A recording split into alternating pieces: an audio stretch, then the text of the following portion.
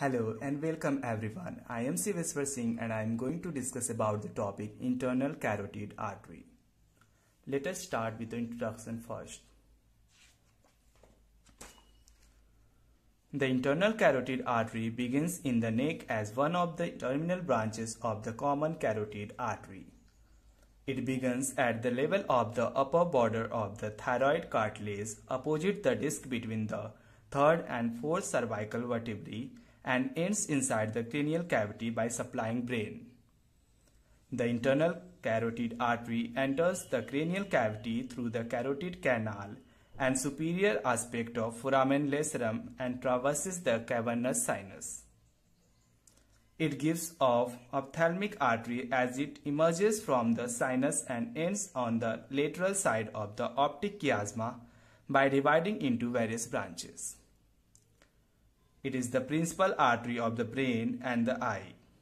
It also supplies the related bones, meninges, and the hypophysis cerebri.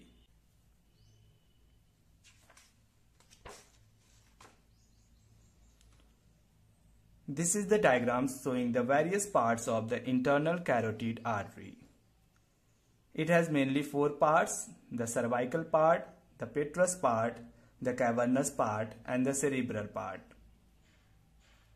The cervical part gives off no branches. The petrous part gives the carotico-tympanic branch and the artery of pterygoid canal. The cavernous part gives superior hypophyseal branch, trigeminal ganglion branch, and the inferior hypophyseal branch. The cerebral part gives medial cerebral artery, anterior choroidal branch, posterior communicating branch, ophthalmic branch, and the anterior cerebral branch. Now its course is divided into four parts. First is cervical part. It lies within the carotid sheath. It gives off no branches. Second is petrous part. It lies in the carotid canal and gives carotico-tympanic branches and artery of pterygoid canal. Cavernous part. It lies within the cavernous sinus, gives cavernous branch to the trigeminal ganglion, and the superior and inferior hypophyseal branches to the hypophysis cerebri.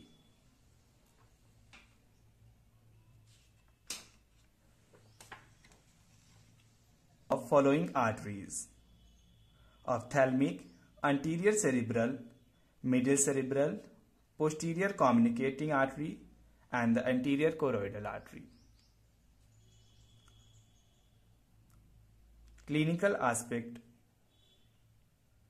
expansile pulsations of the internal carotid artery within the sinus helps the expulsion of the blood from cavernous sinus, plays a major role in stroke etiology, and is a good indicator of atherosclerosis. However, the clinical significance of internal carotid artery anatomy is unclear in patients with ischemic stroke. Thank you.